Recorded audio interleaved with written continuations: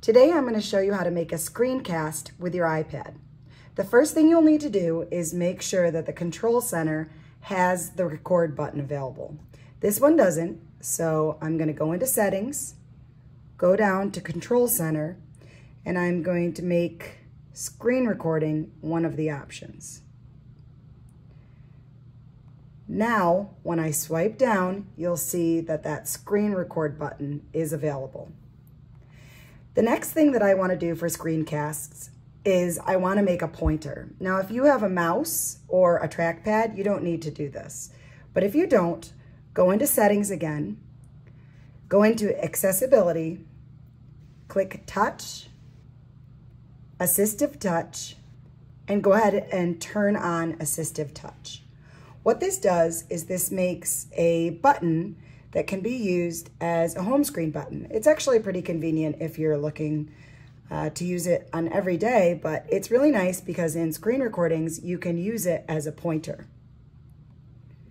Once you're ready to record, in this case, we're looking at this FET. Make sure you've explored the FET, you've clicked around all the buttons, and you know everything that it does and what you're going to record.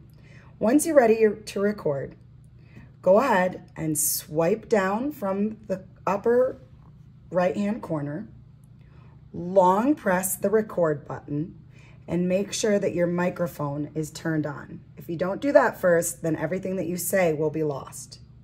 You can go ahead and start the recording. You'll notice it counts down, and you know you're recording because there is a red little record thing up in the corner.